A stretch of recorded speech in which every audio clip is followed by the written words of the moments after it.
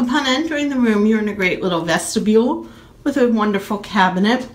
You can see the bathroom has a full-length mirror outside on the door.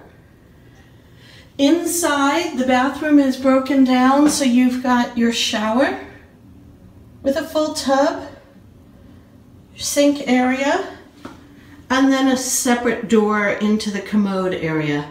Don't you just love the wall art? The rooms here are nice and large with enough room for a full desk should you need to work, as well as a TV, storage, an unpacking area, and a full refrigerator below.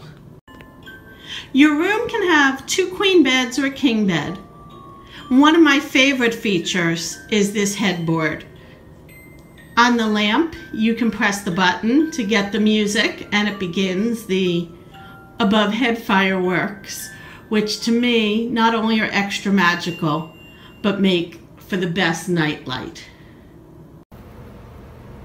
One of the really unique things at the Disneyland Resort is that they don't have traditional connecting rooms.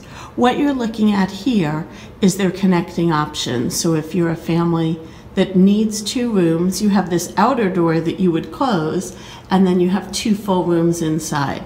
So if sometimes it's shared by 2 guests, you get this kind of little lobby effect. But if it's just your family, close the outer door and then head in. Why don't you join me?